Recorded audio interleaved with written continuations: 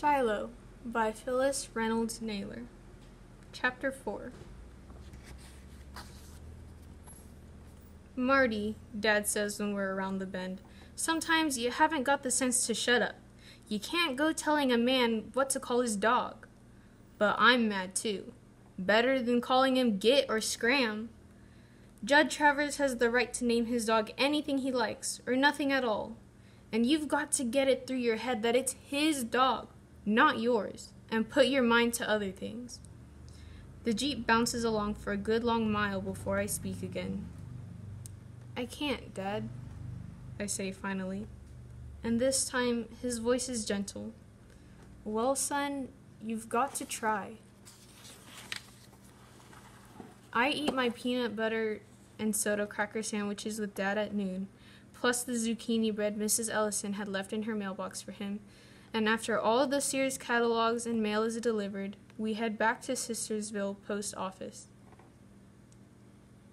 I get my Coca-Cola at the gas station while Dad finishes up, and we start home. I forget all about looking for cans and bottles. The can I'm holding is the only one I got. Judd Travers goes hunting near every weekend, don't he? I asked Dad. I suppose he does. You can shoot at just about anything that moves? Of course not. You can only shoot at what's in season. I'm thinking how, about a year ago, I was fooling around up on the ridge and come across a dead dog, a dead beagle with a hole in its head. Never said anything because what was there to say? Somebody out hunting got a dog by mistake, I figured. It happens. But the more I think on it now, I wonder if it wasn't Judd Travers shooting a dog on purpose, shooting one of his own dogs that didn't please him. Dad's still talking. We've got a new game warden in the county, and I hear he's plenty tough. Used to be a man could kill deer on his own property anytime if that deer was eating his garden. Warden would look the other way. But they tell me the new warden will find you good. Well, that's the way it ought to be, I guess. What if a man shoots a dog? I ask. Dad looks over at me. Dogs aren't ever in season, Marty.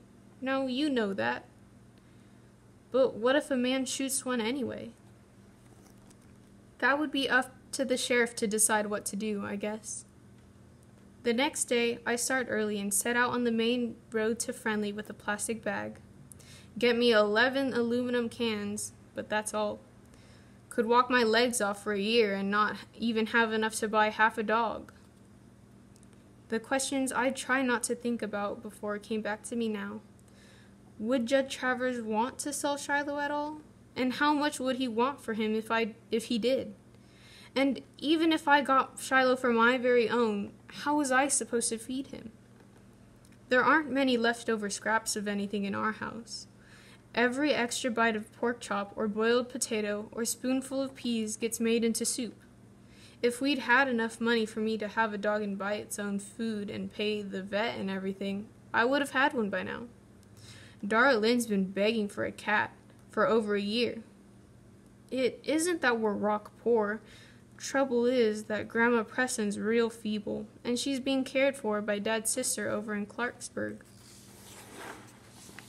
Have to have nurses anytime Aunt Hetty goes out, and every spare cent we got goes to pay for Grandma's care.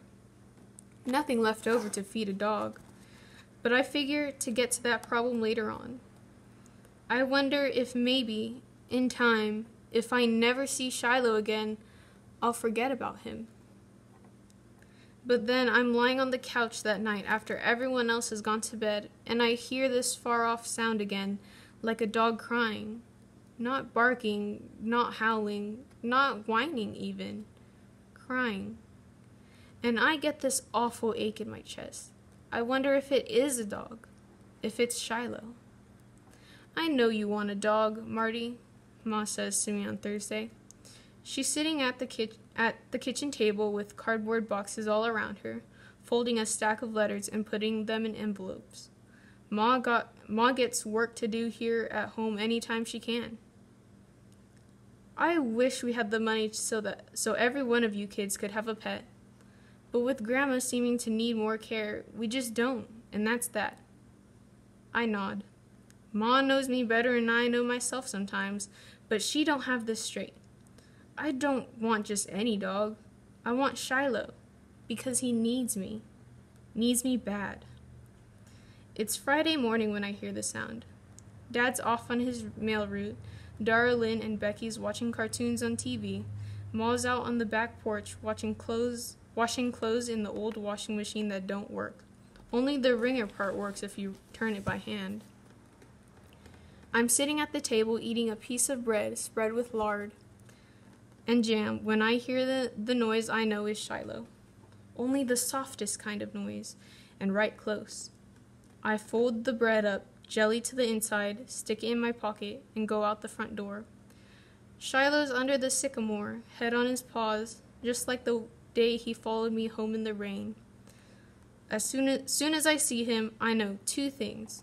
One, Judge Travers is taking his dogs out hunting like he said, and Shiloh's run away from the pack. And two, I'm not going to take him back. Not now, not ever. I don't have time to think how I promised Judd if I ever saw Shiloh loose again, I'd bring him back. Don't even think what I'm going to tell Dad. All I know right then is that I have to get Shiloh away from the house, where none of the family will see him.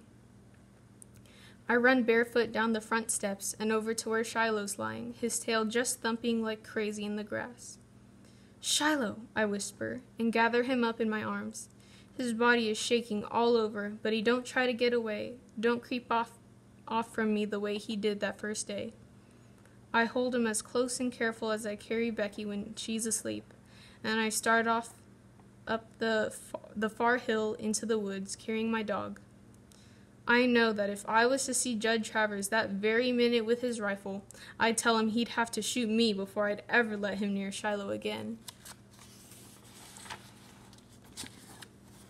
There are burrs and stickers on the path up the hill, and usually I wouldn't take it without sneakers, but if there's burrs and stickers in my feet, I hardly feel them.